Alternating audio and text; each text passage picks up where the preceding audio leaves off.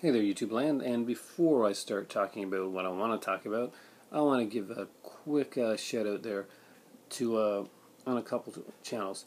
One, if you've been watching TJ Pyramids and know the Creepy Monster Squad's channels, which you really should have, so if you haven't done it, get over and subscribe to both their channels. They have a new channel there where they're going to be doing some kind of experimental filmmaking, stuff like that, called, and correct me if I'm wrong here guys, J&T Studios. So really check it out. They got some cool stuff on there now. They got some way more cool stuff coming up as well. Faligar 517, great friend of mine, has been doing some movie macabre videos. The Avara 1980s series. He's got a few of them from Shout Factory. Very jealous of those, but I'm so glad that he's got them because he managed to find one of his favorite early movies from there. Trey Pastor did a great unboxing of some stuff like that, which means I've got something coming that I'm really excited about. So, thank you, Sammy. And give love to all these guys. Trey Passer, Falco 517, Night Creepy Monster Squad, TJ Pyramid, and the new channel, J&T Studios. So, that and there'll be more that I'll be mentioning down the road, too. Some great YouTubers. But I just wanted to get that out there right now before I started. And look, a minute, it's already gone this video. So let's go talking about my favorite TV show of all time. It started in November 24th of 1988. And that started on a little cable network channel called KTMA. And if you know what this is, just by that, congratulations, you rock. If you don't, well, we're going to learn a little bit about it right now because you are going to get into this show. Trust me, it is awesome. If you like bad movies, if you like comedy, if you like sophisticated robots, then you will love Mystery Science Theater 3000. The basic concept behind this program is that there's a temp worker at the place named Joel who was working down there on the in the underground area, and you know, because I totally forgot the name of the place right now. Deep 13. Okay. On Deep 13, Dr. Forrester, Clayton Forrester, and Lawrence Earhart shoot him up in a rocket into space, and to keep his sanity, he creates some robots to keep him company. He creates Tom Servo, which kind of looks like a gumball machine with arms. He creates Crow T-Robot, and of course Gypsy, and Cambot. Cambot's kind of like the the one that's taking the footage. And not only is Joel kind of like he's kind of a laid-back stoner type of guy, he's also an inventor. And this came out of the fact that Joel Hodgson himself, who created an MST3K, was a very popular prop comedian. Think Carrot Top, but funny.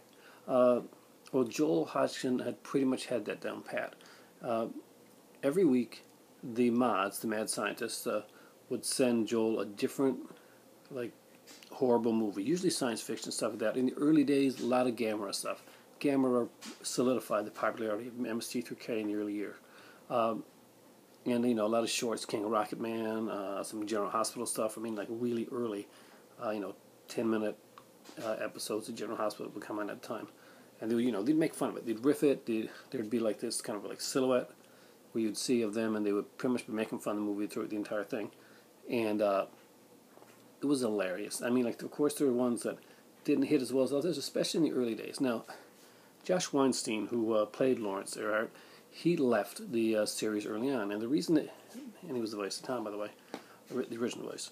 The reason that he did that was because he wanted a more improvisational approach to the show to keep on going. Now, that was great when you started, but and they could, riff and improv like crazy, but when you're doing a show without getting burnt out and stuff like that, and getting the best quality show that they could, there is some, like, scripting that has to be done throughout.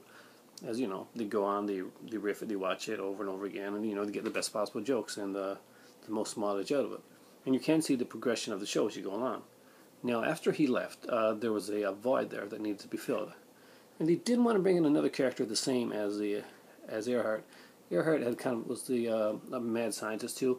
It was almost an equal, if not an equal, to Clayton Forrester. He had kind of like a whiny voice, and all these things. Josh Weinstein, by the way, was a fantastic writer that would go on to write for shows like Freaks and Geeks, and he would bring actors from MST3K, and Freaks and Geeks. If you want to find out who those are, well, watch Freaks and Geeks or Google it, because I'm not going to tell you, because those are two good shows that you should be watching. MST3K just had a fantastic concept. You know, get a bad movie out there, make fun of it, and these guys were the masters of it. Other shows before had tried to make fun of like and riff on shows, but they were not successful. Not the way that this show was, and not in this format. This was a very long-lasting series. The actual main protagonist would actually leave the series. Clayton Forster's, Dr. Forster, and have Mary Jo Pell, who basically plays his mother, like take over as the main protagonist afterwards, antagonist afterwards. And the thing is that she'd been in the show before, playing like other different roles, but disguise and stuff like that, and the brain wouldn't die, and as they had and stuff. And but a lot of them did that. Joel himself left the series about season 5, I think, and he needed a new head for it. And this has been a great controversy for MST3K fans.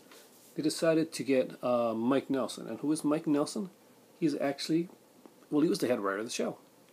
So a very likable guy. He had a very different approach to things than Joel did. He wasn't so much a stoner as he seemed more just naturally laid back, more jockish, and kind of just a nice guy. And basically, I just recently did one of those, which MST3K character are you? Apparently I'm Joel, which actually kind of makes a lot of sense. And my small MST3K